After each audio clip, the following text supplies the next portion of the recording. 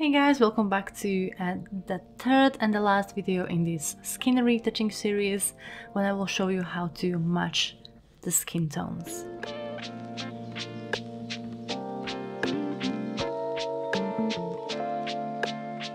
As I mentioned, this is the third video in the series.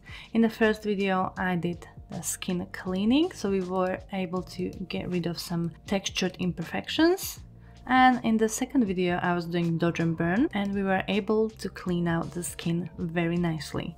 If you want to watch the videos, I will definitely recommend jumping onto them before you continue with this one, and I will link them in the description here and also in the upper corner.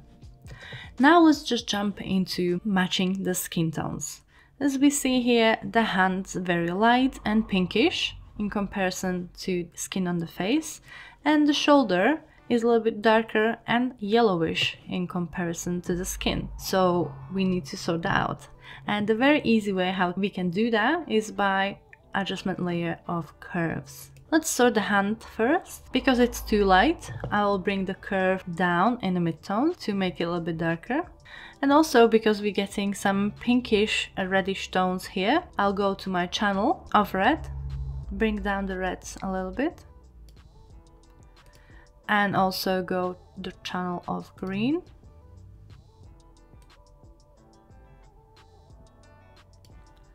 And the last one will be the blue, where we'll able to add a little bit of yellowish tone instead of the pink ones.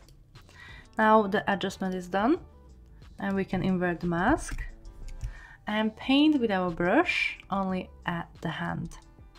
Make sure your hardness is somewhere in the middle, just so we don't have much spillage, and let's just go and paint the adjustment onto a hand.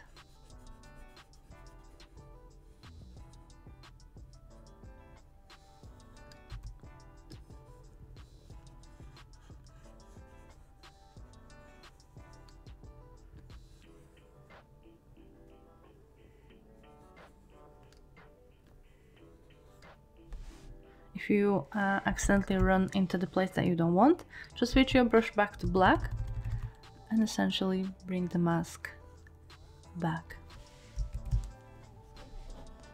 So there's our hand adjustment before and after.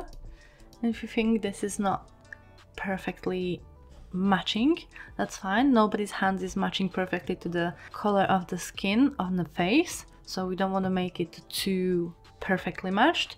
We just wanted to make a little bit closer to what's on the face, and I think this does just that.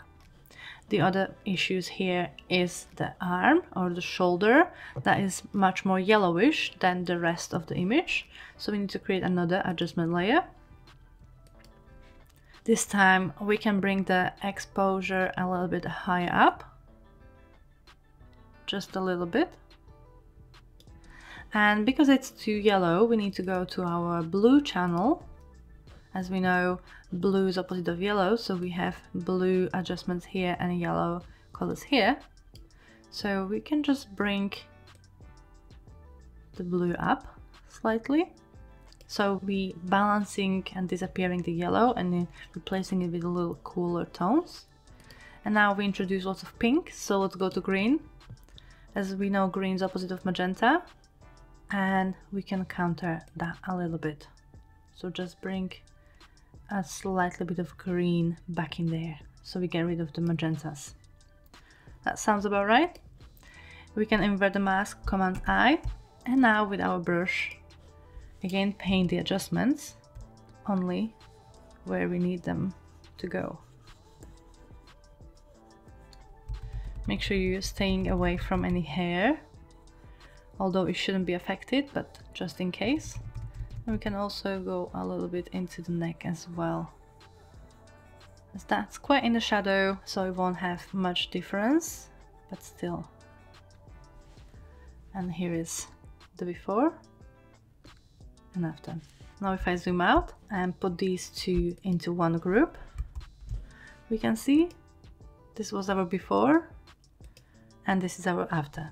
Now the shoulder, hand and the face are much more similar to each other, and the picture look much more balanced. So before, let me zoom in a little bit. before and after. Very easy local skin color correction. And that concludes all the free videos that are in this short skin retouching series. I hope guys it was very helpful for you. Please make sure you don't forget to like the video and support me with your subscribing, so just hit the subscribe button so you don't miss any future uploads from me. Thank you very much for watching, and I'll see you next time. Bye!